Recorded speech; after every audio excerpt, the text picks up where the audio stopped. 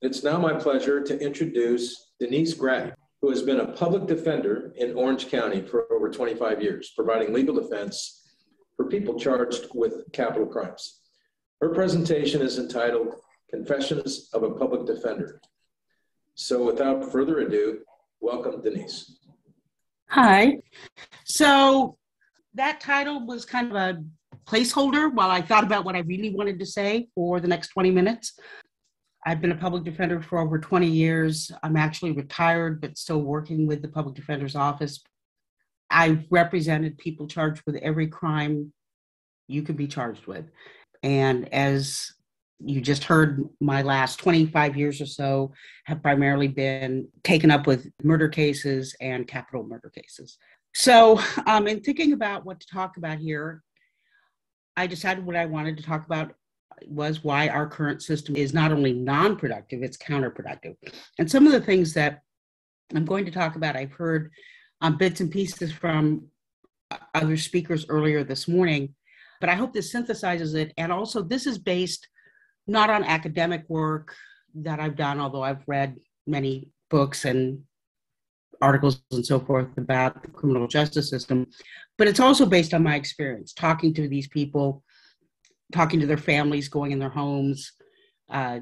When you represent a capital defendant, you're not just defending against the criminal charges. You have to find out why the person ended up where they ended up and try to explain that to a jury, because the choice of punishment is based on more than just the crime. It's based on the person themselves, why they did what they did, what led them to that place. So there are two huge misconceptions that are the cornerstone of our criminal justice system that lead us down the wrong path.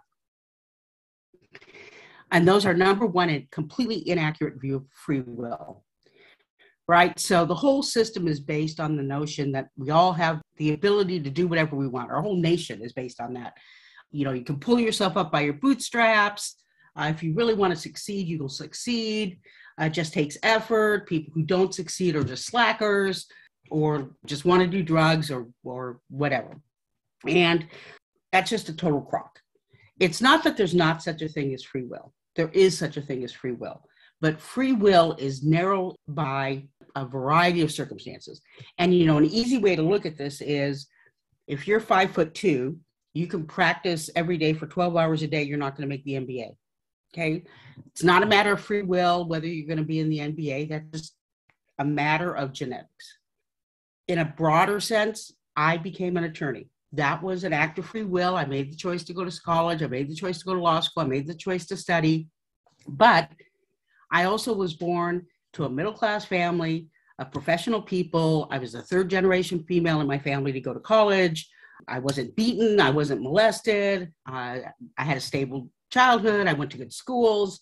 I didn't have to worry about being shot every time I walked out the door. You know, so my free will decision to go to college is not the same as someone else's free will who didn't grow up under those circumstances going to college. It's just not the same choice. So this kind of notion that at age 18, we're all on an equal playing field, as much as there's a segment of our society that really believe that, is simply not true. And so the notion that the criminal justice system can punish everybody equally for crimes they commit because it's all based on free will and people have the choice whether to engage in this behavior is unrealistic. And then the second big assumption of the criminal justice system that is erroneous is an unrealistic, what I believe is religiously / puritanically, you know, wherever you want to think this came from, division of society into good people and bad people. So people who go to prison are bad people, people who don't are good people. And as we all know from our life experiences, no one is all good and all bad. No one is good all the time or bad all the time. Even if you want to be as simplistic as to call things good and bad, good and evil, people are much more complex than that. And so the sort of old saying that good people can do bad things, bad people can do good things, that's not something the criminal justice system takes account of. And it's not something that politicians that run on views on the criminal justice system accept and acknowledge, right? If you've watched anything in this election cycle, one party has been very loud about locking up all the bad people. We just have to lock up the bad people, or the bad people are coming over the border. This overly simplistic view of human behavior is replicated in the criminal justice system and in the penal system, and is completely counterproductive. So what are the true causes of crime? The elements that go into somebody ending up in a bad place in terms of criminal behavior are myriad. And these are just a few, these are just ones I've seen in my investigation of cases. Family history, and by family history, I mean going back generations, because bad things are happening with grandparents that gets passed down both genetically and sociologically to parents, to the children. So if you look back at your family history, if I look back at mine, like I said, I'm third generation of women in my family to go to college. I look at my mother who went to college. It's because she came from two parents that went to college, and that was a value, and so on and so forth. Same thing on the other side. So on the other hand, if you're third generation gang member in a gang member family, or third generation in a family where there's been physical or sexual abuse or poverty, or living in polluted environments where there's lead pollution or other kinds of environmental pollution, those things have an impact on you going back generations. So if you have grandparents that were affected that way, they're going to pass stuff on to your parents, who are going to pass stuff on to you. Prenatal history, which is kind of obvious. People who end up in these problems tend to have parents who are not very functional. So parents who drink, parents who use drugs, parents who are in food deserts, so they don't have proper prenatal nutrition.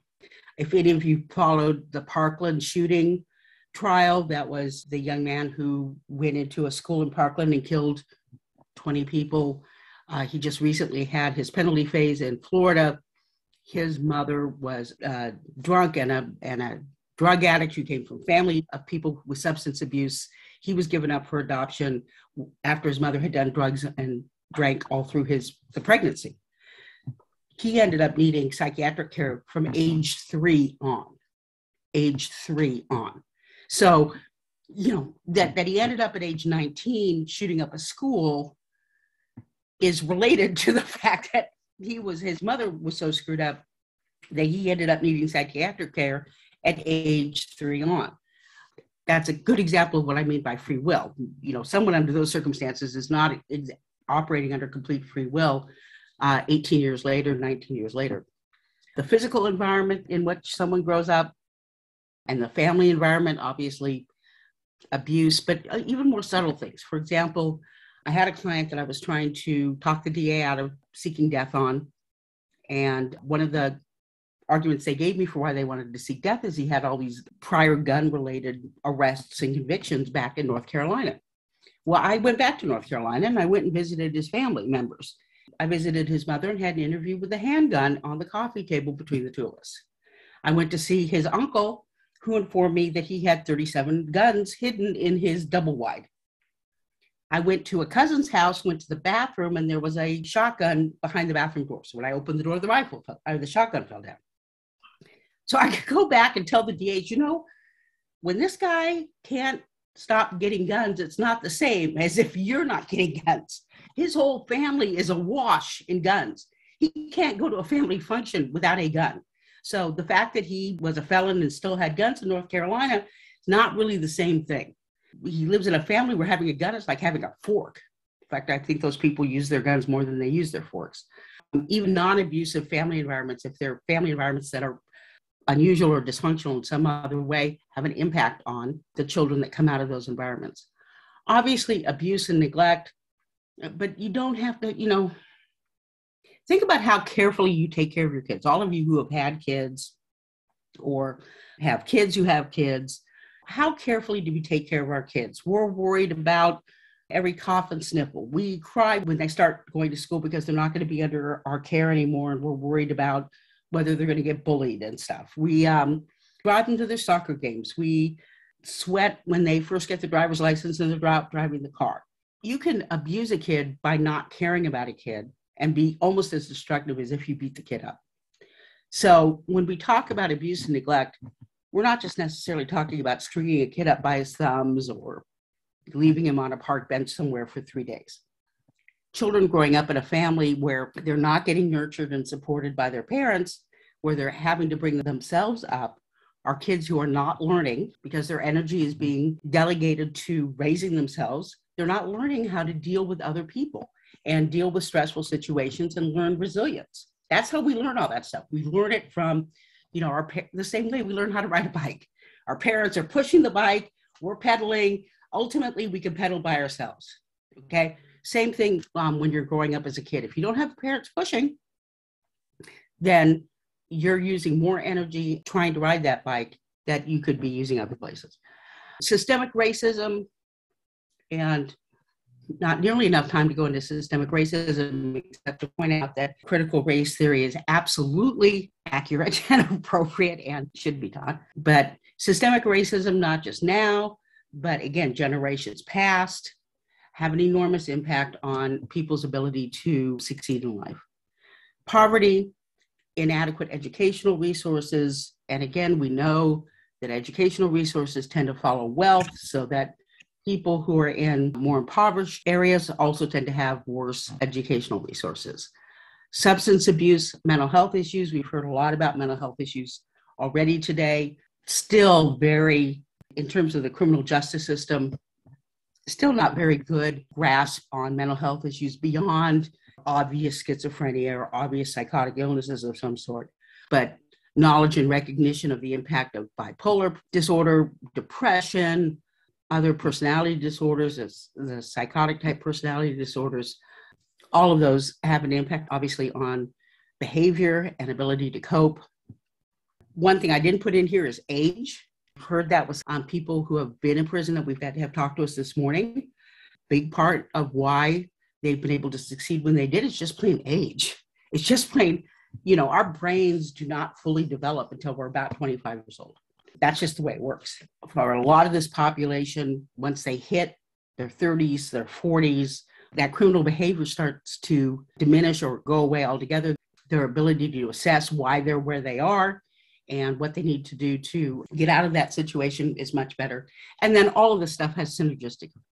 Incarceration makes it worse because these are already vulnerable people for all those reasons and the synergistic effects of all those kinds of factors. And now they're being exposed to the stressful, dangerous, and politically complicated environment.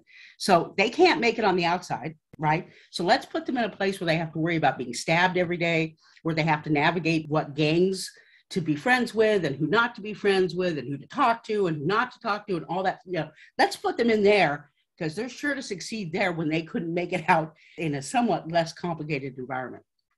Obviously, lack of consistent, effective care of their individual needs beyond the big stuff like drug programs and psychiatric, but learning things like resiliency and coping. One thing about the last couple of speakers we had who had been in prison, a lot of what they did, they had to do by themselves. They weren't really getting it from factors inside the prison.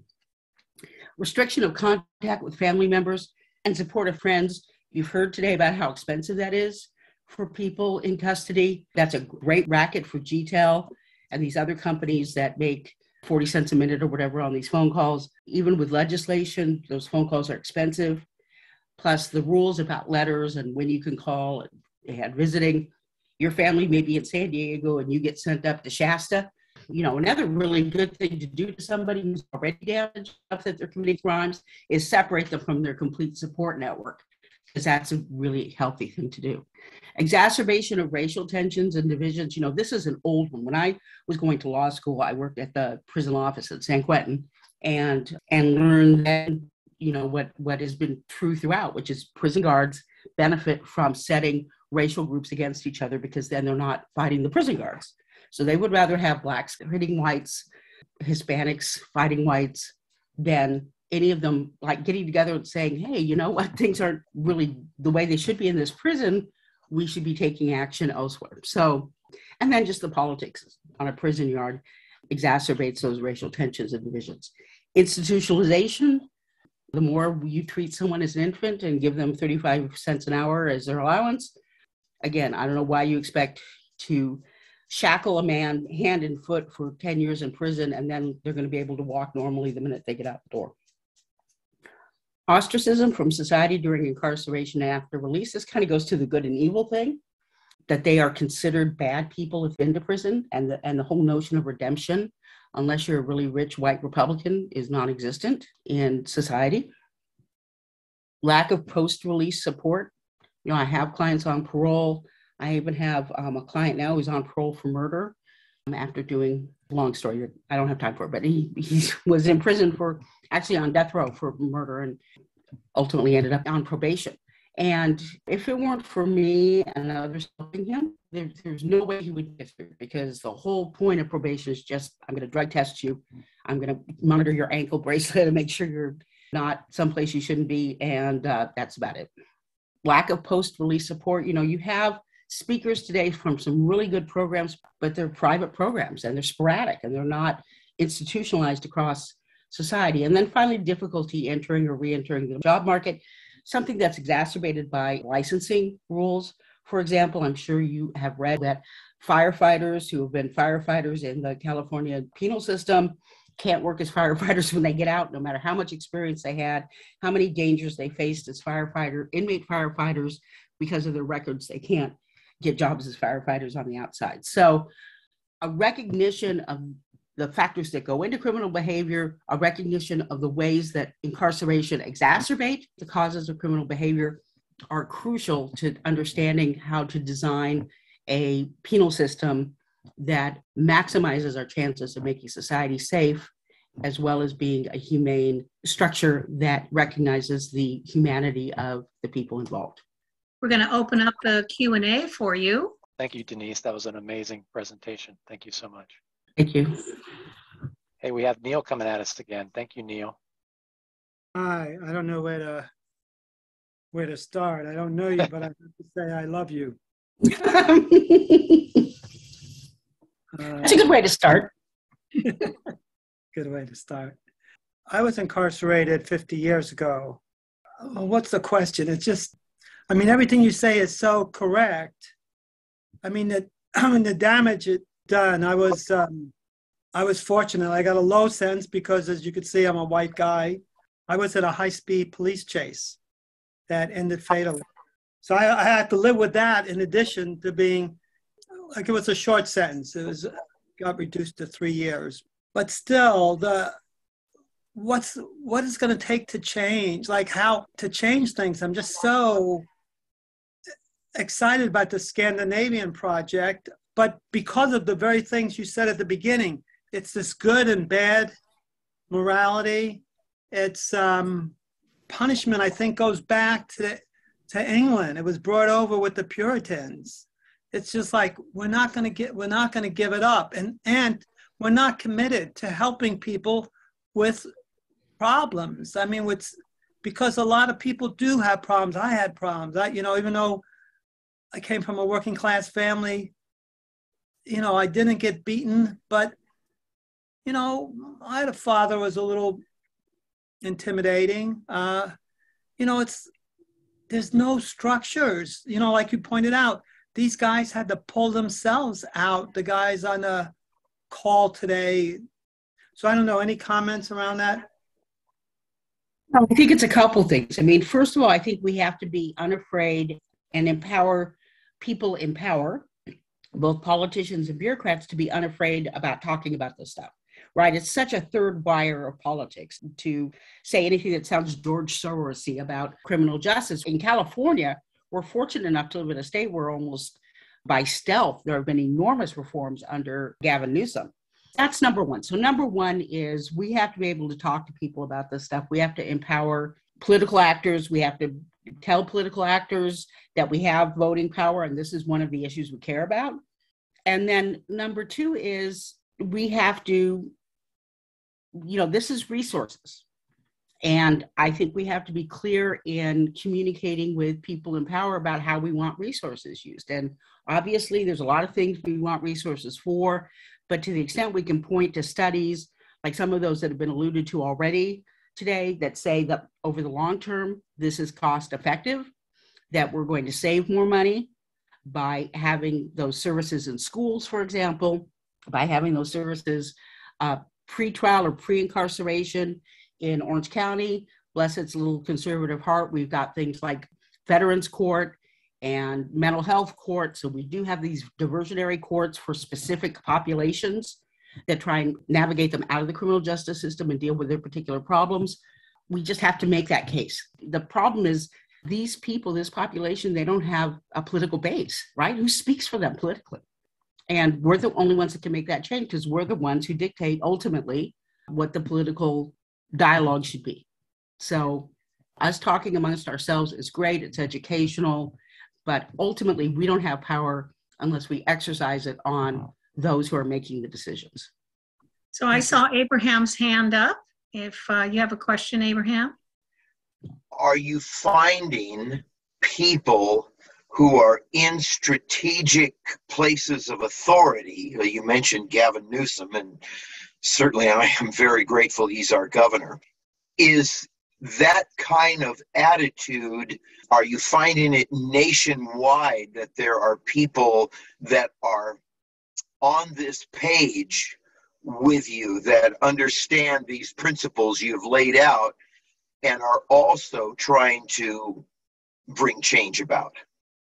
In isolated pockets. And I mean, that's where the George Soros comment came from. That has been one of Soros's pushes in the past 10 years, has been looking for progressive, in his case, particularly district attorneys. John was speaking earlier about the latitude that district attorneys have. That's a place where he's trying to have an impact on the criminal justice system by supporting progressive district attorneys that are going to allocate their resources towards restorative justice to the extent possible. And he's had success. The district attorney of Philadelphia, whose name escapes me, is a perennial right-wing target. He just got reelected.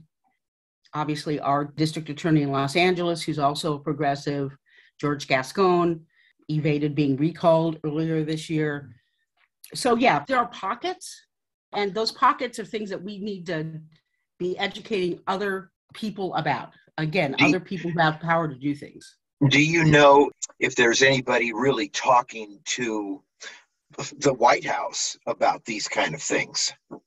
I don't know. I do Okay. not. I've never read anything about having anyone with a particular portfolio around this. And certainly in Biden's statements or statements from other White House people about their agenda, this does not seem to be on their radar, other than being anti-death penalty and basically saying, after Trump killed 13 people during his presidency, saying they're not going to kill anybody. But other than that. Okay.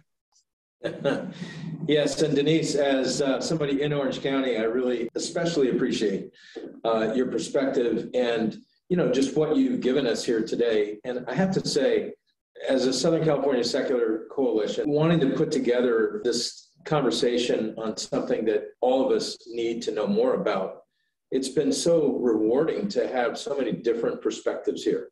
Thank you for your view and what you're presenting to us. But I definitely want to talk to you a little bit about some of those influencers right here in Orange County. And one of the things you mentioned is the whole discussion on childhood experiences and their effect on incarceration. And as many people know, a whole topic called adverse childhood experiences, or ACE, ACE.